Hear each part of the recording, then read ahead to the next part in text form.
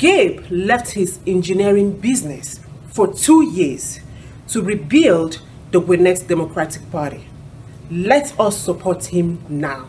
Gabe is a fighter for immigrants. In the Senate, I'm sure he will fight for you too.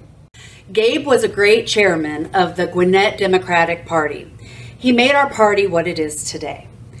He is passionate about the struggles of women, which is why he appointed women to 11 of the 13 of our standing committees. And that is why I will vote for Gabe on August 11th.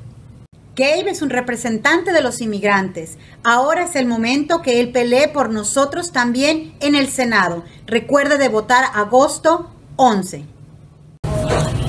You know, it is important as we talk about racial equality that we also address the economic disparity that's prevalent in our county.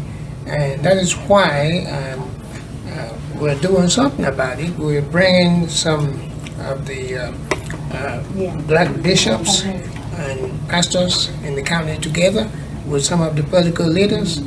We are trying to get started financial institutions for the minorities, because as you know, many times we go to the banks and it's difficult to secure loans. So we want to make sure that the minorities are able to get loans to start or expand their small businesses, because if everybody is well off, it will even help to dampen the racial discord that has been prevalent and going on in the country these days.